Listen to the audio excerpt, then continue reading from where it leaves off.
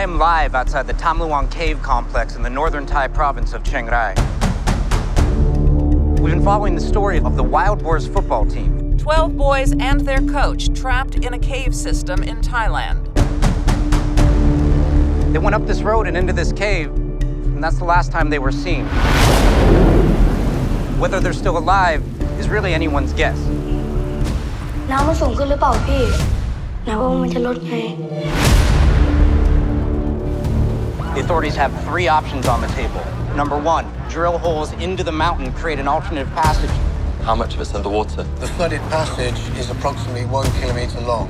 So the last option is to do it the hard way. These are the best cave divers in the world. There's no one else like them. You've got these guys over here. You need to let them do their job.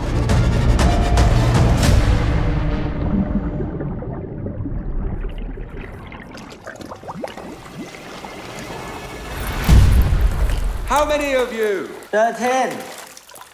Each of the lead divers will take 1 buoy each and lead them from chamber 9 to chamber 3. And what are the odds? I can see 60, 70% success rate. Sir, we may lose 3 or 4.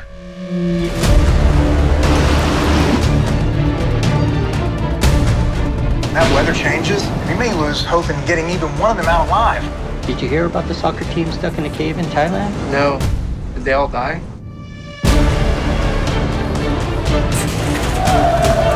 You sure we're all good with that sedation business? We have no choice. It's either this or there's no diving.